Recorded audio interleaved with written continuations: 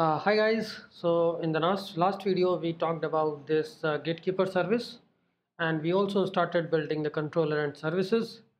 We already have done the integration with the Firebase by just providing this Firebase.initialize app, right? Now I can access the admin because I'm exporting this from here, export default admin, right? I can use this in my Firebase service. What I just need to do is I need to get the token. I need to just check that my token is matching with the bearer. If yes, we are good.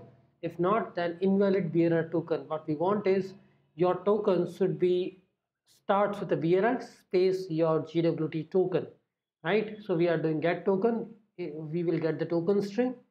So here we need a token string without the bearer. So that is a token string, and we just need to call this admin.auth.verify ID token. This method is provided by Firebase to validate the identity of token. That's it. In Auth0 we have to do a lot of things, but in the Firebase, if you want to validate the token, you have to call this method admin.auth.verify token, pass the token string. It will give you the decoded token, and from the decoded token you can get the email, you can get the auth ID, UID, all these respective things. And this is what we need in this simple service. So I will be calling this from the auth controller. This is my authenticate method, right? From this authenticate method we are calling this, and we are calling the service method authenticate. That is giving us what we need, right? It is simply giving us the token, and here we will get, in the response we are going to get email and the user ID. That is what we need, right? So this is what pretty much we have in this service. We will use the cache module with the Redis in this service, which we will extend further, but the basic need is now achieved. This is the API tag. Bearer token means we need to provide authorization header, and we have already configured the Swagger setup, and we can also add other things in the APIs. For the Swagger doc, what all things we need here for this get request. Like once the token is done, we should be getting this particular response, right? If this is a bad request, if this can return unauthorized 401, it can return bad request 400, or it can return API okay response, where you will see is authenticated, not as a boolean, but it will just return the 200. That means your token is valid. If you are getting a 401, means you are unauthorized. If you are getting 400, means you are not providing the token in authorization header.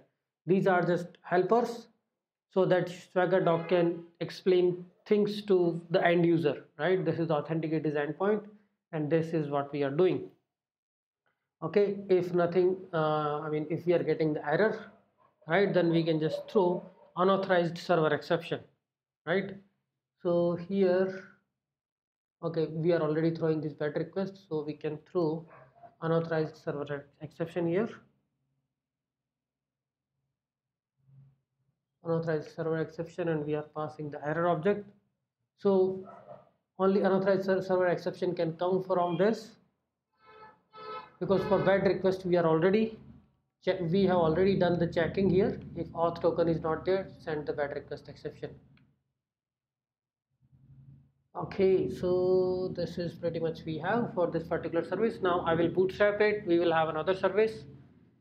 This is typically not a service, just a particular endpoint, but with the caching we may have the logout mechanism, initialize session, validate session, all these different APIs, and this can also persist your session data in the cache, and your email can be your the key, so other microservices can get the user data on the fly from anywhere. Okay, so that's it. Now what I will suggest you look at the Graphql documentation, try to understand, make yourself more familiar with the Graphql implementation, and then next thing we are going to start with the Graphql. Okay, thanks everyone.